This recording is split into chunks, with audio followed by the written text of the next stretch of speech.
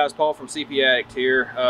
We're going to do a little demonstration video, I guess you'll call it, a little learning fact, a little tip, if you will, on the extended cab or super cab or whatever the hell you want to call it, OBS trucks.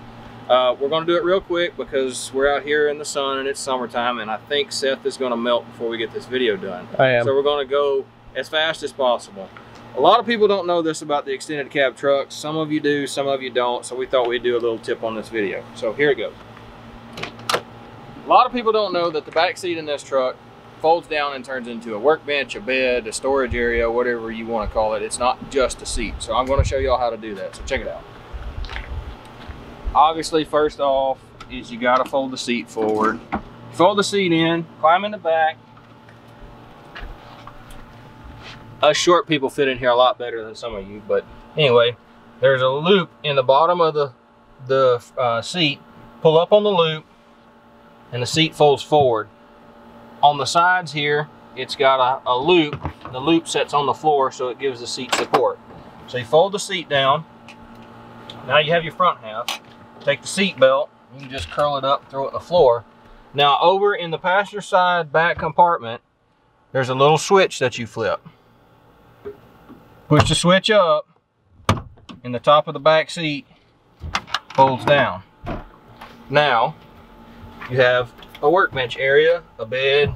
Like I said, us short people fit pretty good back here to sleep if you need a place to sleep on a long road trip.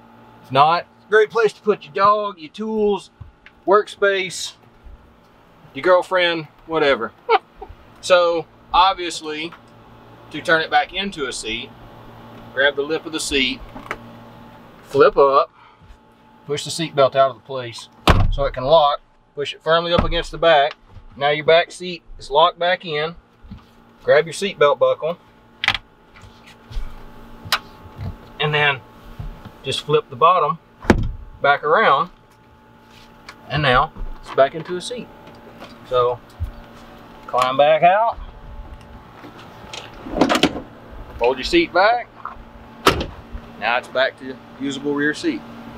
So, as always, if you enjoyed these videos, like and subscribe to our YouTube channel. We've got quite a bit more coming out. We, in fact, just had a long meeting about some cool new videos that we're going to start shooting. And if you want to be involved, please email in to info@CP Addict any ideas you may have for videos you want to see from us.